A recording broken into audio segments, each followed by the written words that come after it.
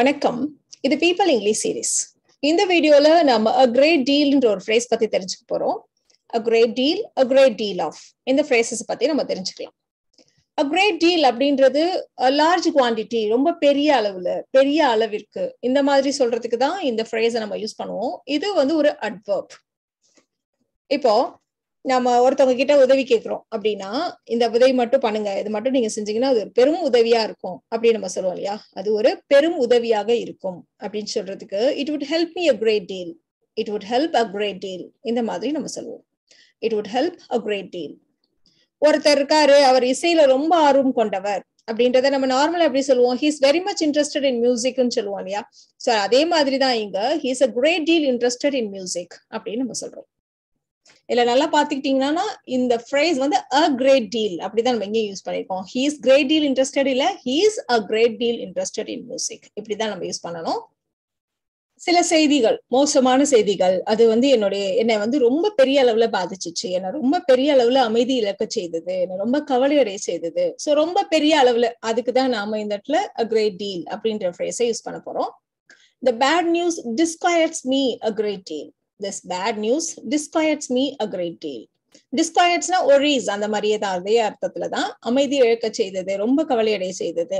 So அந்த மாதிரி அர்த்தத்துல நம்ம இந்த வார்த்தையை யூஸ் பண்ணுவோம். அதே மாதிரி ஒரு பொண்ணு இருக்கா, அவளை பத்தி நம்ம பேசிட்டு இருக்கோம். ஒரு பொண்ணு அப்படிப்பட்டவ இப்படிப்பட்டவன், அவ கவிதைகளை பத்தி ரொம்ப பெரிய அளவுல பேசுவா அப்படின்னு நம்ம சொல்ல போறோம். She speaks a great deal about poetry. She speaks a great deal about poetry. a great deal அப்படின்னா என்னன்னு பார்த்தோம். a great deal of something அப்படின்றது ஒரு idiom. இதுல இந்த somethingன்னு ஒண்ணு வருது பாத்தீங்களா, இது வந்து கண்டிப்பா ஒரு uncountable noun தான் இருக்கணும். சோ uncountable noun அப்படின்னா என்ன? கவுண்டபிள் நவுன்னா நம்மளால 1 2 3ன்னு கவுண்ட் பண்ணி சொல்ல முடியும். இப்ப ஆட்கள் இருக்காங்க அப்படின்னா 5 பேர் இருக்காங்க, 10 பேர் இருக்காங்க, இந்த மாதிரி நம்மளால கவுண்ட் பண்ணி சொல்ல முடியும். சில மரங்கள் இருக்கு, புக்ஸ் இருக்கு, இதெல்லாம் நம்மளால கவுண்ட் பண்ண முடியும்.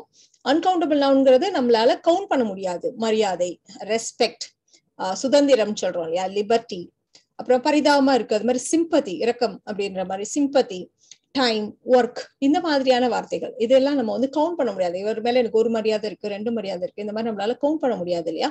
சோ இந்த மாதிரியான அன்கவுண்டபிள் நவுன்ஸை மட்டும்தான் இந்த ஆஃப் பக்கத்துல நம்ம யூஸ் பண்ணணும். கவுண்டபிள் நவுன்ஸோட ப்ளூரல் ஃபார்மை நம்ம இங்க யூஸ் பண்ணக்கூடாது. அதுக்கு நீங்க lot of people, lot of books இந்த மாதிரி தான் நம்ம யூஸ் பண்ணணும். இல்லைன்னா இந்த இடத்துல great number of people, great number of books இந்த மாதிரி வேணா நம்ம யூஸ் பண்ணலாம். அடுத்தது இந்த இடத்துல நம்ம கிரேட் டீல் ஆஃப் யூஸ் பண்ணிருக்கோம். இதே ஃப்ரேஸை நம்ம a good deal of அப்படி கூட நம்ம யூஸ் பண்ணலாம்.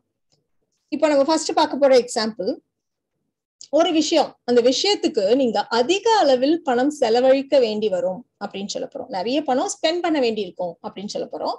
You will have to spend a great deal of money. You will have to spend a great deal of money. அதே மாதிரி வீட்டுல இருக்கவங்க பெரியவங்க சின்னவங்களை பார்த்து சொல்லுவாங்க, நான் உனக்கு நிறைய சுதந்திரம் கொடுத்துருக்கேன். I have given you a great deal of liberty. I have given you a great deal of liberty. இந்த வருஷம் நல்ல மழை பெஞ்சிச்சு, நிறைய மழை பெஞ்சிச்சு அப்படின்னு சொல்லப்படும். We had a great deal of rain this year. We had a great deal of rain this year. அதே மாதிரி ஒருத்தங்க மேல உள்ள மரியாதை சொன்னோம். அவங்க அவ டீச்சர் மேல ரொம்ப மரியாதை கொண்டிருக்கிறாள். She has a great deal of respect for her teacher. She has a great deal of respect for her teacher.